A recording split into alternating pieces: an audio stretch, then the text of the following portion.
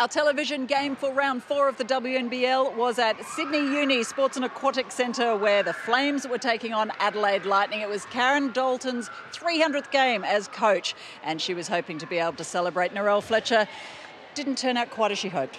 It didn't, Stephanie. It was a very important game for both the Sydney Flames and for the Adelaide Lightning. Adelaide Lightning, of course, coming off a loss on the first leg of their road trip in Canberra. And they will have wanted to have toned for that straight away. They lost Jenny Screen in that match as well to an ankle injury.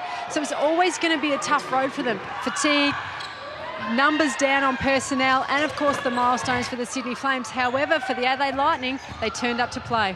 They sure did, but I've got to say in the first few minutes, gee, it looked like a bit of a grind, and then it completely turned around. The percentages turned around, the individual performances came out of nowhere. It was a battle for which team could post more fouls in those first 3 minutes of the game, and the scoreboard just wasn't ticking over for anybody. Halfway through that first quarter, as you said, the game totally changed context, and then the scores started piling on. Both teams shooting the ball exceptionally well, and at halftime, both above 50%. Three-point line, both teams above 80-90%, so it was just phenomenal shooting. The physicality stayed in the match, and it got tight. Yes, it certainly did, and what a wonderful way to finish. Alicia Poto sinking a wonderful one outside the D to keep it oh so close.